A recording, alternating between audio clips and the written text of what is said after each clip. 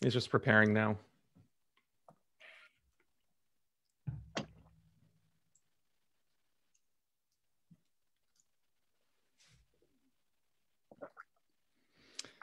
Well, hello, everyone. I'm Roman Polnar, and on behalf of Hebrew Free Loans Business Circle, I'm delighted to welcome you to Food for Thought, which is a series of monthly conversations with experts in our communities who have offered to share their knowledge and insights with us. And today we'll talk about building a personal brand and reputation that makes people want to talk about you, talk about your business, and seek out your expertise. So think about this. What do people say about you when you're not in the room? Do they speak about you in glowing terms, or is it possible that they barely know you and don't have much to say? So today I've got the pleasure in having this conversation with Roberta Geis, creator of Rock Your Reputation and founder of Geis Marketing and PR. So if you're a business owner, an executive, or a professional who wants to shape your brand and grow your influence, stay locked in right here because that's exactly what Roberta will be sharing with us today. But first, I want to thank the Hebrew Free Loan of San Francisco for supporting our Northern California Jewish community for over 124 years. And this series is another way to offer resources and support. Each person that we're speaking with is a business owner with real-world life experience, and they volunteered to share their insights that may help you navigate whatever you're facing in your own life or business. And for those of you joining us live, feel free to ask questions in the comment section. And without further ado, I'd like to introduce you to Roberta Geis. Roberta, welcome. Thank you very much, Roman. So welcome to the show. And I know that we have a lot of questions ahead of us, but I do want to start with asking you to tell us a little bit more about what is a personal brand. We hear this term thrown around a lot these days. So how do you define it? What is it? Well, you might hear people say, you really need a personal brand. You've got to put your thought leadership out there, get yourself on LinkedIn and do some posts, write some some blog posts, get on podcasts. All of that is correct. It is absolutely part of your personal brand. And your personal brand is so much more. The way I define it is personal brand is the sum total of how you want to be perceived and how we actually perceive you. And as we go through the Q&A today, you're going to see that really what we want is that those intentional things about your personal brand, which I'll be getting into in a moment, and the way people perceive you, you want those things to be as closely aligned as possible. Now, to set your personal brand apart, you have to have an underlying purpose. And this is where I depart from other people, really depart from other people who talk about personal branding. And your purpose isn't what makes you more money, that you want to make more money or you want to have more work-life balance. It's how you make a difference in the lives of others. So yes, you're developing yourself and you're going to do that with obsessive focus, but your real true focus is going to be on making others better off. And I just want to take a moment here to talk about purpose because, again, what is personal brand? I'm giving it to you straight the way what it really means for me and what I advise on it. So think about Greta Thunberg. Think about the great late John Lewis and Malala Yousafzai. Each of these individuals, Greta on climate change, John Lewis on rights for Blacks, people of color, civil rights, and Malala trying to get an education for girls, they have an obsessive focus on their particular purpose. Now, they're doing this on a huge global scale, and I'm not intending for you to think about doing something on a global scale. I bring those as examples for how you can really focus on your purpose in a pretty obsessive way down in your lane, in your area, in the place that you operate, the way you do business or where you function in society, whatever it is that you're doing, think about doing it with absolute purpose. And then you'll have what I like to call a purpose-driven personal brand. So as you were talking about some of the examples of people that have a personal brand that's very well articulated, they are putting themselves forward for the benefit of others. When I hear that, to me, that always also almost kind of parallels with our reputation as how people know about us. So is there a distinction between a personal brand and a reputation? Or are they really one and the same? No, yeah, well, they can become one and the same, but they are actually completely different. And here's how. Your personal brand, you control 100%, okay? You get intentional about your personal brand, and it is how you show up, how you show up online in these virtual meetings. And now pretty soon, what happens when you walk through the door of a room? Do you command attention? How are you dressed? When you speak, what do you say? How do you say it? Do you say it in a way that conveys authority? And of course, we're talking about here that if you want a personal brand and you'd like to be known as the leading authority in your field, you do want to come across with authority. And then your personal brand is also all of the, what I sometimes call artifacts that you put out, which is articles that get published or you post onto your blog, where you put videos such as this, and videos for your business, all of the messaging that you put out about your business, all of that you control 100%. Your reputation, you have zero control over your reputation. Because as Roman said in the beginning, what are people saying about you when you're not in the room? You cannot control that. But that is your reputation or part of your reputation. So as I said earlier, what we want to do is have that intentional side of you that you purposefully, intentionally go out to develop your personal brand, get that as closely aligned as possible to what people are saying about you when you're not in the room. Sounds like the personal brand is the building block or building blocks of one's reputation. It really is. Yes, that intentional piece of it. So how do we know, and is it important to know, what is our reputation? And how do we improve it? How do we make it, how do we more intentional about building the reputation that we want, both as individuals, as business leaders, as professionals? So let me just say right off the bat that I'm not going to be talking here about repairing a reputation. If something's gone south and there needs to be some repair, that's a whole different issue. What I'm talking about here is building a reputation either from scratch or building on what you've already got. I like to look at reputation from two different standpoints. It's your online reputation, because the fact is now that we are online, and even when we're not virtual, post-COVID, everything pretty much that we do is online, or it ends up online. And then there's the interpersonal side of our reputation. So let's talk about the online reputation audit. You don't have to do this now, but you can if you want. The first thing that people are going to do when they meet you, when they're interested in you, what are they going to do? They're going to put your first name, your last name into Google, into the search bar, and see what shows up.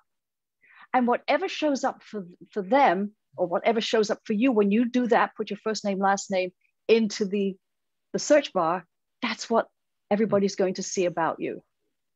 So take a look when you do this exercise. I call it the rapid reputation, online reputation audit. See what's showing up. LinkedIn very often is very high. Your website, if you have one, is also probably going to trend pretty high. But then anything else that you've been doing, whether it's being on video or posting articles or other activities, are going to show up or not. Nothing may show up. You may discover that you don't even show up on the first page. And let's just rub a little more salt into that wound. You may discover there are other people with your name, more than one person, and they show up before you do. Ouch. So what do? You have to, again, remember we talked about being intentional. You have to make the intention to start publishing or doing activities that are going to be uploaded onto the internet, and those eventually will start tracking. But especially the ones that you control, such as, I keep repeating this, is the article writing, the posting and posting to LinkedIn, those kinds of things, tweeting, those kinds of things are all going to show up on that first page. And why do I keep mentioning the first page? Because very few people go beyond the first page. So you really want the best of you to surface on that first page. Now, interpersonal audit, in the interpersonal audit, on the other hand, now you go to people to find out what they think, not a popularity contest. Go to 2 or 3 people who know you really well, and go to 2 or 3 people who barely know you at all, and ask them, what do they know about what you do? Also ask them, what do you know about my purpose? Now, it's very possible that you've not developed your purpose yet, but you might be surprised that some people may have already developed a purpose for you. Remember, we talked about reputation, that people have a perception of you. So sometimes people will already have understood from having contact with you that you stand for something, even though you may not have intentionally articulated it. So you're going to be really nicely surprised when you ask people, what do they know about you? And also you could ask them for a few words that they would use to describe you. And what you're going to do with that is it'll become part of your messaging as you start to develop or refine the messaging that you've already got. The other part of the interpersonal audit is to take a look inside of you. And there are a few things that you can do, but the most basic one really is to look at any limiting beliefs. And the limiting beliefs are those things that can essentially hold you back and stop you from taking any action. So once you've identified them, that awareness is already putting you well on the road to being able to be more public and more visible and feel more comfortable doing all these things that we're talking about here today. So I want to take a couple of steps back, because you talked about how we show up and doing this audit. And given that how much of our lives is really online today, and there's almost a blurring of the lines between our personal lives and our professional lives. And of course, we can all look to see where we stand, where our personal brand is. But given that most of our audience are likely folks in the professional community and the business community, and they're looking to enhance or clarify or solidify their personal brand and their reputation as leading authorities in their field, what advice or what actionable steps would you recommend we take so that we can better develop or reinvent or solidify that personal brand? And when I say personal, I mean both personal/professional brand.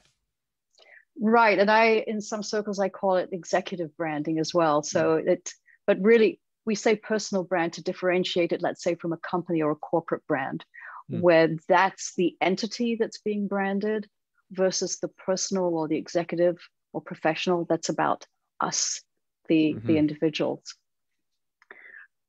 Well, let me dovetail back on from that, the limiting beliefs, because before I get into 7 steps that I'm going to suggest here, we're going to start by, this intentionality that we've been talking about to control your personal brand. I'm going to talk a little bit here about mindset.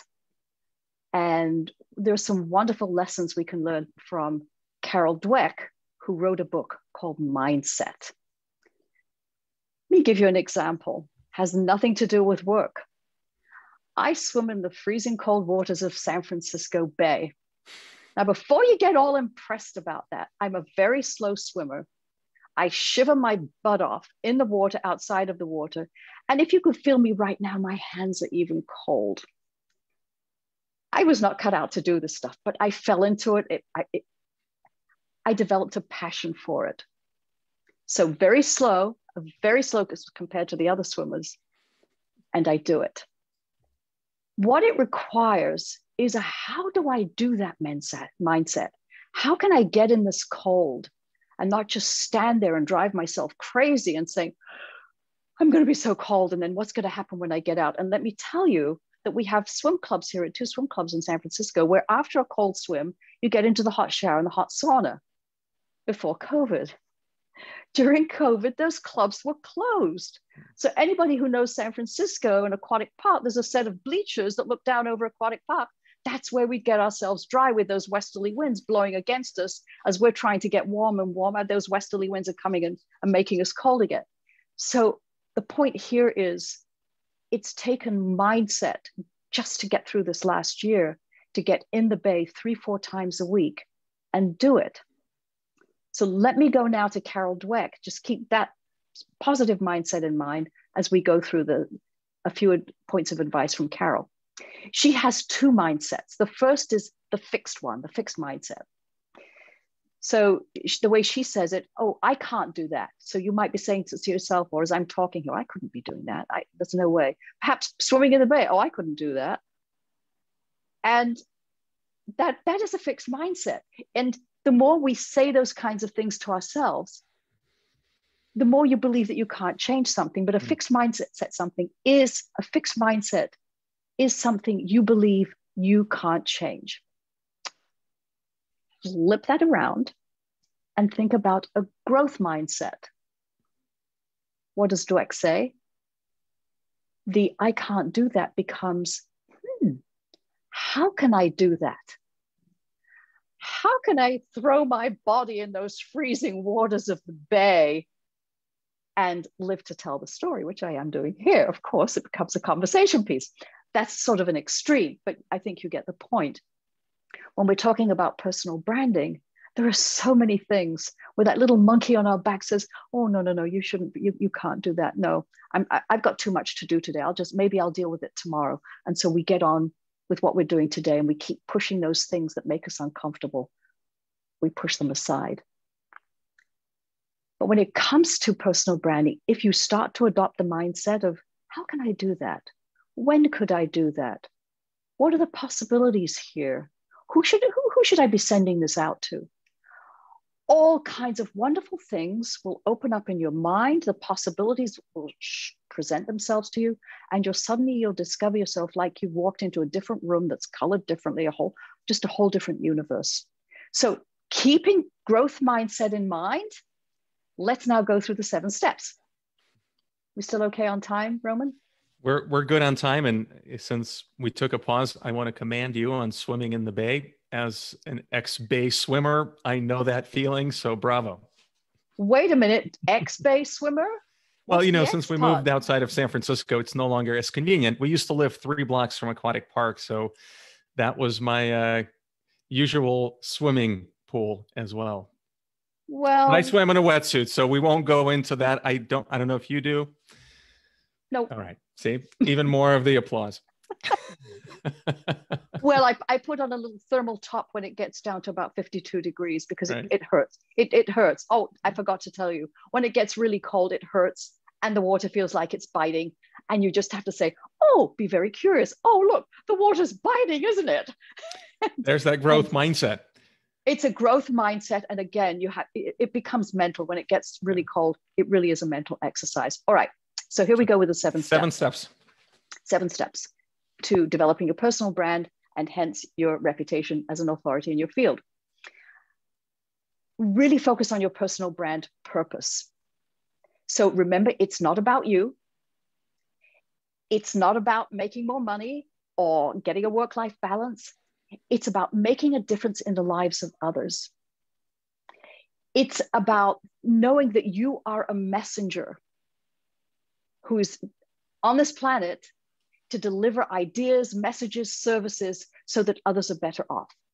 And from whatever you're doing right now, you can extract that purpose. Or there may be something you say, you know what, I don't want to do what I'm doing now. I really, in my heart, I want to be doing this other thing. And perhaps you transition into that.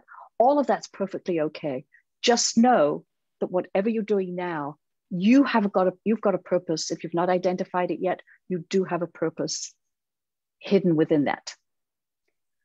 Step number 2 is identifying what you want to be known for professionally through your expertise, plus your purpose. So many of you here today, I'm quite sure, or watching this later on, have been in situations where we call it our elevator pitch. And we're always told, don't talk so much about yourself, but talk about the outcomes that we bring for people. And that's absolutely correct. And take it one step further, because what you want to be known for is that transformation, right?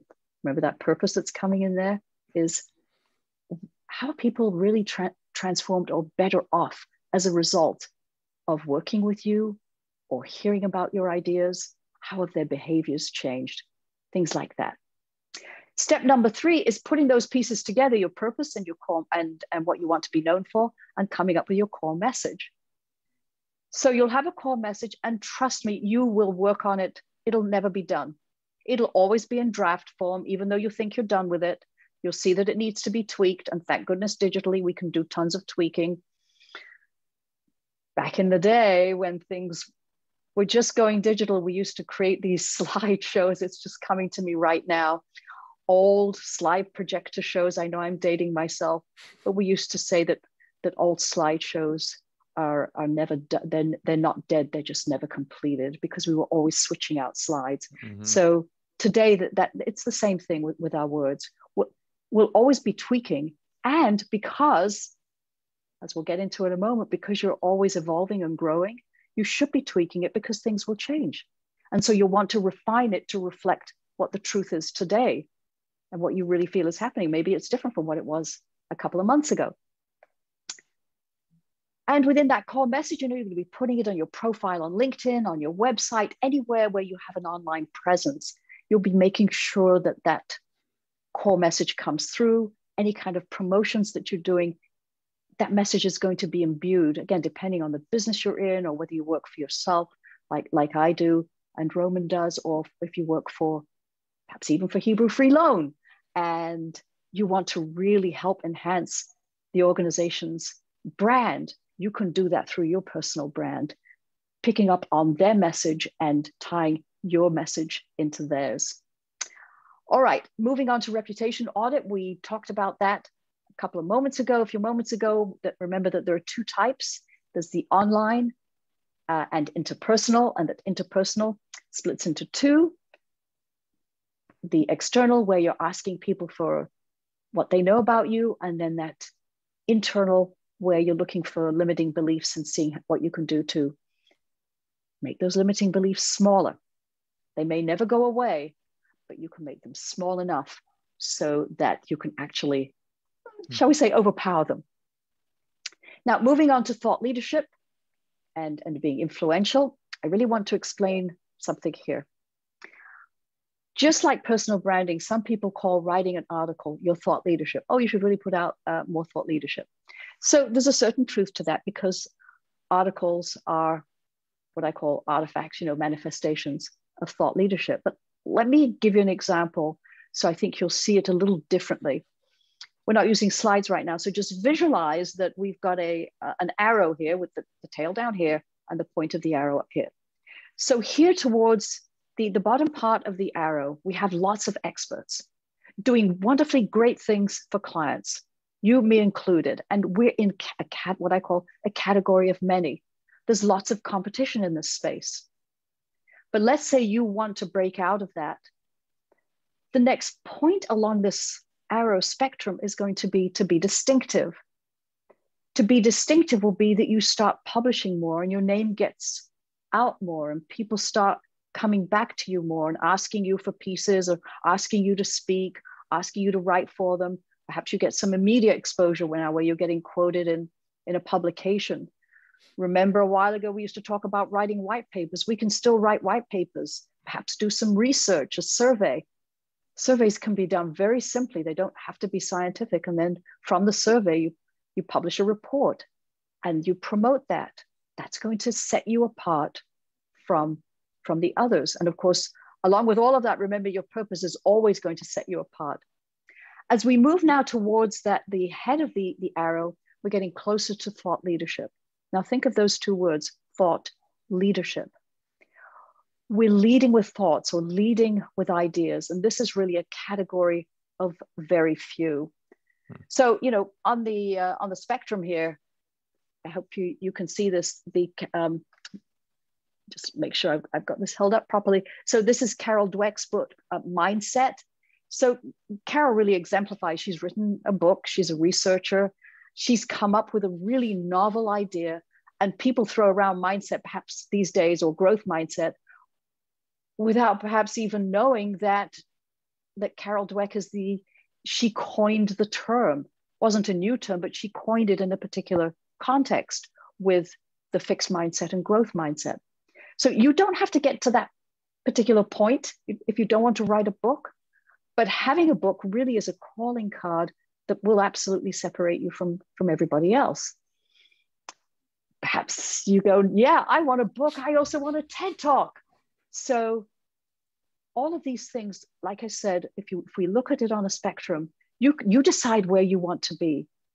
And your reputation will be at those different points. You'll get known for either being distinctive or at some point, perhaps even being known as a thought leader. Now, perhaps you're saying to yourself, really, that's a lot of work, isn't it? And how do I, how do I go about putting out my opinions?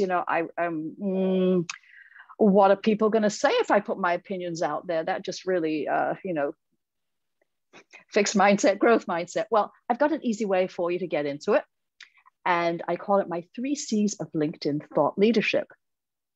Now, again, with thought leadership, we're trying to influence people. And how do we influence them? We influence them with opinions. Now, we don't have to get down and deep and heavy and, changing the world with our opinions. We can just state something that's clearly an opinion. So how does that apply to LinkedIn? What are the 3 C's? Comment, curate, and create. I'm sure everybody here has at least commented and curated and possibly even created, but let's go through them. Somebody in your network puts up something, they've won an award, and you want to go in and comment. And when you go and comment, you're going to see, hey, congratulations, Susie, or well done, Roman, good for you, yay. And that's it. And you're hearing me today, you can do much better than that. You're going to put your opinion there. You're going to say, congratulations, Roman, on that award. Well earned, because the work you did, fill in the blank, has now made such a difference. And definitely this was worth you being recognized for that kind of work. That's an opinion. That's just showing the world that you're being thoughtful beyond just saying, oh, congratulations, and showing that you really thought and put meaning behind something as simple, well, for us, but not for the person getting the award, obviously, but it's meaningful for the person getting the award. And then people come and read that. You do that frequently enough, people are going to pay attention to you, and you're going to see the numbers of people looking at your profile. You get those notifications. You'll get more and more of those. Curate is the most fun thing that I can think of to do on LinkedIn. It's really the easiest, and you do get a lot of bang for your buck on this. I have a client who curates things on LinkedIn, and she gets thousands of views. Now, admittedly, some of them are where she creates, and she's been named in some articles. But even when she posts something that she wants people to pay attention to, she still gets lots of views. So what's curating? Find an article by a major publication, or perhaps a thought leader, but something that you think is really important. And most of us have something like that every day that we'd love to share with someone. Post it up there, and don't do what some people I've seen do, which is just post it and not say anything. Or post it and say, thought you might be interested in this. I know you can do much better than that. Remember, you now know about putting an opinion in there. You're going to write up why you like this article, what its meaning is, and perhaps even point out 1 or 2 things about it that you want people to pay attention to. Again, 1 or 2 sentences. These are pithy things, but still multiply this by doing it multiple times. People will see that you are a thinking, thoughtful person who has opinions, and they're going to be interested in hearing more about your opinions. And then, as I mentioned a few moments ago, to create is when you've posted something, or you've been in a video. So once this video gets posted, I'll go onto LinkedIn. I'll do my little opinion piece and discuss. Again, it's not about me, oh, I'm so proud I was on this video. No, I'm not going to say anything like that. I'm going to point out to people that what this discussion was about, personal branding and reputation. And I'll note at the end that I was featured in this video and provide the link. And then people will go and click and take a look at it and pay attention to it. So that was the 3 C's of LinkedIn thought leadership. Again, what I call a nice little starter kit in case monkey on the back is saying, oh, you shouldn't do that. LinkedIn, I think, is a pretty safe, low bar for everybody to get going and get used to your own voice, seeing your own voice, putting out opinions, if that's not something you're used to doing. Number 6 here out of the 7 is your content and visibility plan. This is where you're actually, the rubber's going to start hitting the road, or at least you're planning for the rubber to hit the road, where you'll write articles, give presentations, be a guest on podcasts, get quoted in the media, find some reporters online who write about your field, and you know that you gravitate to those articles. Start reading them and saying, that could be my voice right there. I could be quoted right there, and start to develop a relationship with that particular reporter. Like I mentioned, you could write a white paper or do some research and all the other pieces we've talked about. So plan to do that. Ideally, you put it on a calendar, but if you don't, at least have a laundry list of things you would like to accomplish, let's say, in the next 3 months. And a laundry list might be 1 item a month, 1 simple thing a month. Maybe do 1 LinkedIn curation every couple of weeks. That kind of thing that you plan for. And step number 7 is carry out the plan. So you've planned for it, now you have to carry it out. So if you've got in mind all of those 6 items and you don't actually carry it out, it's a missed opportunity for you, because that is how you're going to build your personal brand. That's how people are going to notice you. And that's how you're going to build your reputation, shape your reputation. And this is all very even just the smallest of steps, just at least take a step and then another step. Now, this is all very helpful because just going into this talk, I know how important the topic is, and I know how important it is for us to show up in the best way, but also being genuine and being transparent and being true to actually who we are, instead of creating this false identity for ourselves, but showing up exactly who we are and how we are. But it is intimidating. And there's so many things that we can do, and there's so many things we should do, and then some things that we probably should not. And so it's really helpful to get that checklist and the 7 steps that you talked about, Roberta. So thank you for that. And I hope that you will provide us with some links, if you have these checklists online, that we could then provide for our viewers that are going to be watching the replay, so that they can reference all of these steps and go back, because it's like watching a movie. Every time you see it more than once, you tend to see things that you didn't see the first time around. So hopefully you'll be able to provide those for all of our viewers watching the replay. And just with a couple of minutes remaining, I know that one of the articles that you wrote, and it comes with its own worksheet, is around the curiosity quotient. And so if you could just condense that in about a minute or 2, tell us about curiosity and how curiosity relates to our personal and professional brands. When we were kids, when we were little children, everything we did was we were curious about everything. As we grew up, that curiosity got knocked out of us. We went to school, we were told how to think. And as adults, we lost that ability to be curious. Now, why is curiosity so important, and why should we be curious? Because we need to absorb things that are around us, learn things. And I think probably the most important is to be able to connect the dots, because that way we can provide so much more value to clients and to the other people who are in our lives.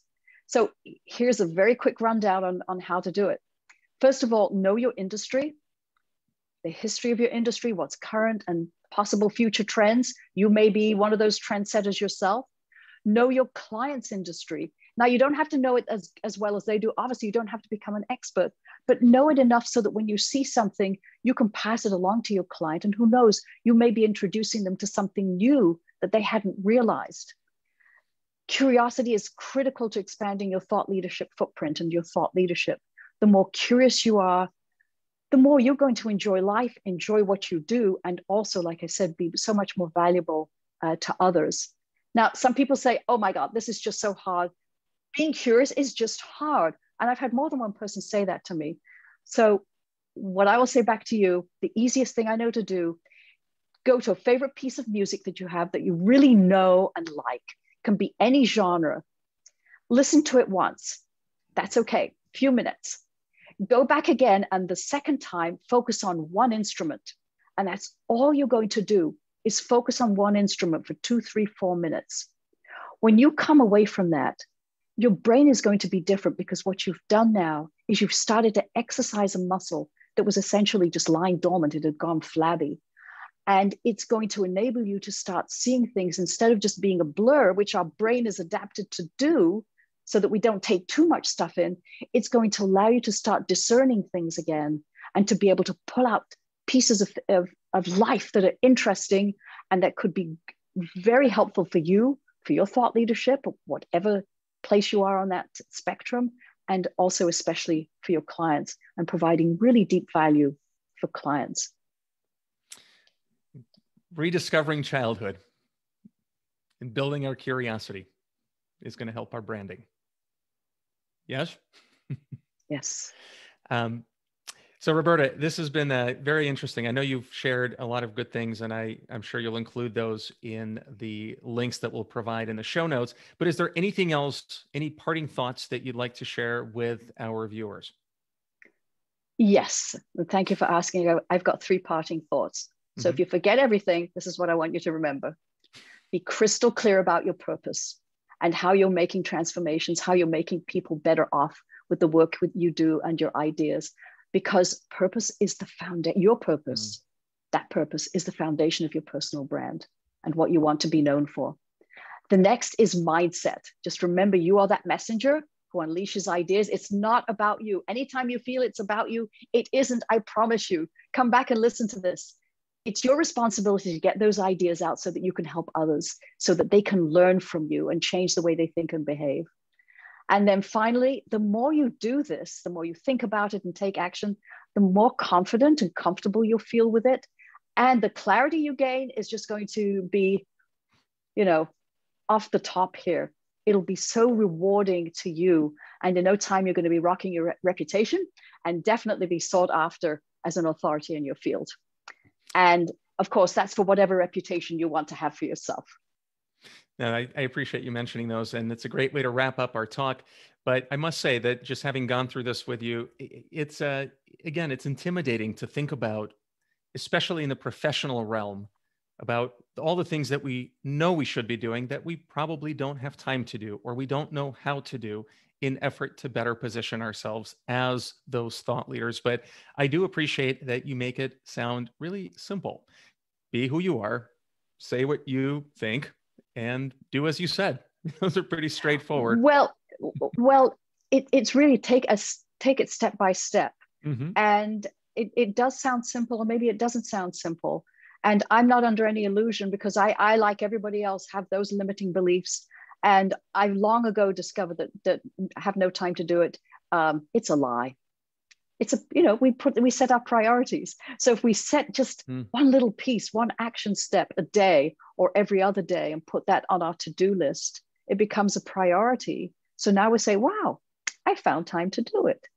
Of course, we know it's not the time. It's because the other stuff is less risky. This stuff is it's also riskier. being intentional. And intentional. approaching this intentionally, as opposed to as a when we have time, it is a nice to do, but it really is a must do, because whether we're trying to or not, our reputation and our brand is being built with or without us.